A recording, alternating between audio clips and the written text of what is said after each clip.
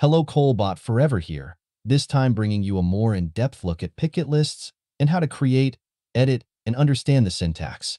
First, we will navigate to the Pickit folder in Kolbot. Open your Kolbot folder, D2BS, Kolbot, then Pickit.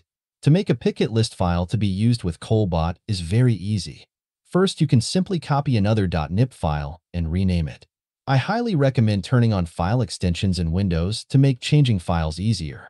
To do this in Windows 10, go to View and check the box that says File Names and Extensions.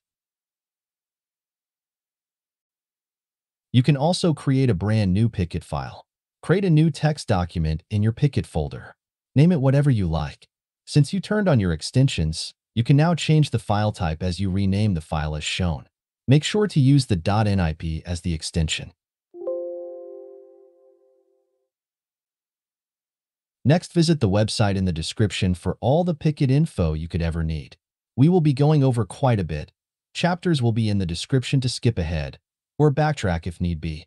As stated on the website, Notepad++ is recommended, so that you can use a tool known as nipcheck to make sure your Pickit files are correct and without error. Pickit lists can seem daunting, take it slow, and refer to the video and website if you get lost. Knowledge of the game will be needed in order to truly make a Pickit list effective. For example, magic items can only get 2 affix, 1 prefix, and 1 suffix. This is useful to know as other prefixes and affixes cannot apply to any magical item. What is a prefix and an affix? Simplified, they are the attributes that an item can spawn with. I won't go into depth in this video, but check out this website for affixes and prefixes if you want to learn more. Format for your Pickit list.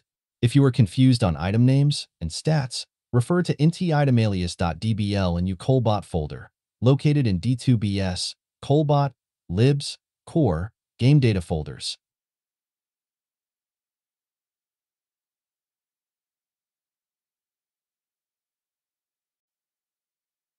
Format for Pickit files are as follows: properties, #stats, #max quantity. These go before the hashtag, type, name, class, quality, flag, level, prefix, and suffix. There are 2 attributes that go after the hashtag: stat keywords, number, or alias. These are attributes like skills and stats, for example. Comparison symbols are used to further narrow down an item's stats. Equals, greater than or equal to, less than or equal to, not equal to, and lastly, group everything up. It's possible to be as specific as you wish. Some desire perfect items, while others need any version they can find. With proper editing, we can avoid problems such as the bot keeping items you don't want. I often get asked, why is my bot keeping X item? The answer is simple. You didn't edit the Pickit list properly. Item parser and syntax information. Keyword is separated into 2 groups. Property keywords will be type, name, class, quality, flag, level, prefix, and suffix. Stat keyword is either number or description. Max quantity refers to the number of said item you would like to keep. This will reset if you close the bot program, or even close the window where the bot is running. Keywords must be surrounded by square brackets. Take note, the and is not needed. Replace it with the keyword and the square brackets on both sides. Property keywords must be placed first. Separate keywords and property keywords with a hashtag symbol.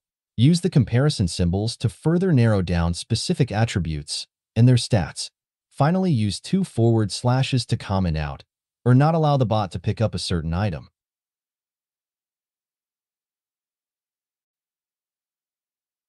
MF22 has provided some examples to help us understand all of this a little better.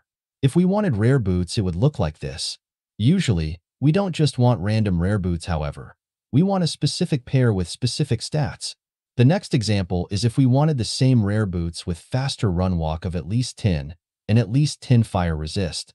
When we want to know what comes before the hashtag and what would go after, open up untitled.dbj and search with the Ctrl+F key to find what you need. You will be able to tell which is a property or a stat by finding its alias.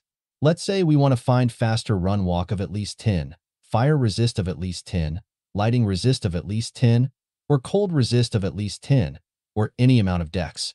In the last example, we would keep a rare pair of boots with faster run walk 10, fire resist of at least 10, and lightning and cold resistances combined to be 10 or higher, or any amount of dex. Keep in mind the and or parts of the statements. We want this and that, or something else. Now we will add in class property. For example, we want only exceptional rare boots instead of any type of rare boots. The same line when you add the class and exceptional will now find that instead. As MF22 suggests, use simple qualifiers, especially if this is your first time. MF22 points out that rings, amies, and circlets are difficult, so he uses these two examples. Circlet, rare, adds to any skill level of any class of at least 2, or will add at least 2 to a skill tab, and has FCR of 20 or more, and strength of at least 10 or dex of at least 10 or faster run walk of at least 30, or 2 sockets, or mana and hit points that add up together to be 35 or higher. Will this particular line also find trash you don't want? Yes. It may also find a GFG circlet. We can always be more specific later if we want to. In the next example, MF22 has grouped attributes together to make it more specific. A circlet that's rare adds at least 2 skills from any character, or adds a specific skill of at least 2, an FCR of 20, and strength of at least 15, or dex of 15 or more, and faster run walk of at least 30, or a minimum of at least 2 sockets, or mana and health combined together to be 35 or higher.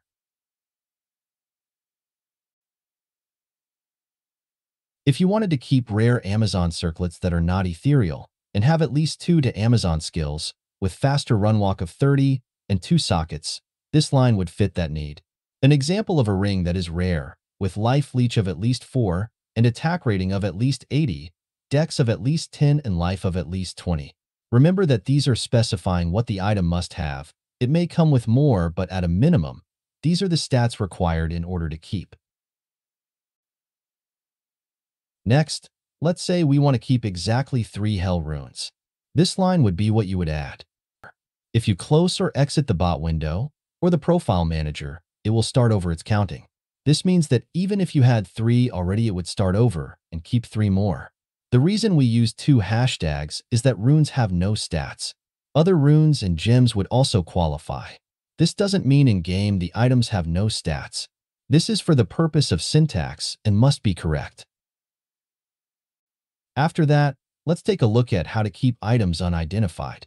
Any line in your picket without requirements for stat will keep that item unidentified. It won't check against other picket lines that are the same item that wishes to be identified with certain stats. This means you will need to make sure not to double up if you wish to have certain stats instead of unidentified. It's suggested to make sure you look through first and see if that's the case using the Find in Files tool in Notepad++. Here are examples of unidentified items we want to keep. The first is a COA. Next would be any unique ring, and last any unique amulet. This is handy if you want to identify items yourself, sell on JSP as unidentified, or like me, a video on many items being identified at once. Sorry for the transition to a different voice, the other isn't working. Moving on. MF22 goes over a few more common questions. I will go over the ones I feel are most likely to come up. Why does my bot keep picking up magical items when I don't have any on my picket list? Make absolutely sure you don't have any magical items that aren't commented out. Then if you're sure, check and see if greater than, or equal to, or less than, or equal to, are being used on normal or rare items. How can I pick up and sell items for gold? You can do this by adding an impossible affix after the hashtag example he gives as an elite item with strength greater than or equal to 1000. You can also use a line to pick up gold specifically like this. How come for Viper Magi you only use firers instead of using all the resistances? If the item is unique and has all res, we don't need to have all the qualifiers, as one will suffice. Remember, the bot only picks up and keeps what you tell it to. You are responsible for your own picket files/lists. I hope this helps, and if it did, leave a like and subscribe. Have a good one. See you next time.